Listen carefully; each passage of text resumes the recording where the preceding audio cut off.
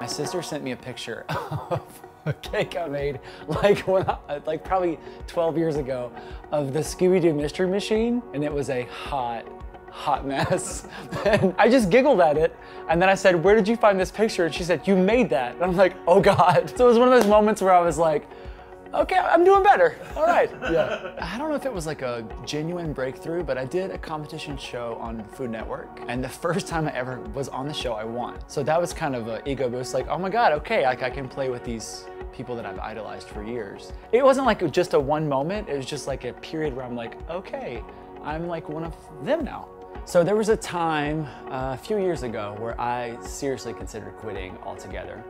It was just a rough patch with work and with things that I had filmed. I literally quit my job and I drove to the farmer's market and I was like, you know what? I'm gonna make a great dinner. We're gonna celebrate me being done with this. And I get a phone call and it was Craftsy. And they were like, I don't know if you know who we are, but we only have one cake decorating class and we want you to come out and do a class. And then that's how all that started.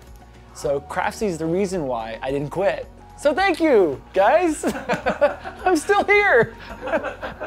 I guess starting out, the best piece of advice I could have gotten from anyone is that this is gonna take a really long time.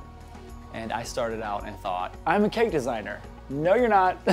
It's gonna take a lot of practice, a lot of work, a lot of nights sleeping on sacks of flour and crying a lot. Just practice, just pay your dues. One day, you'll be good at what you do.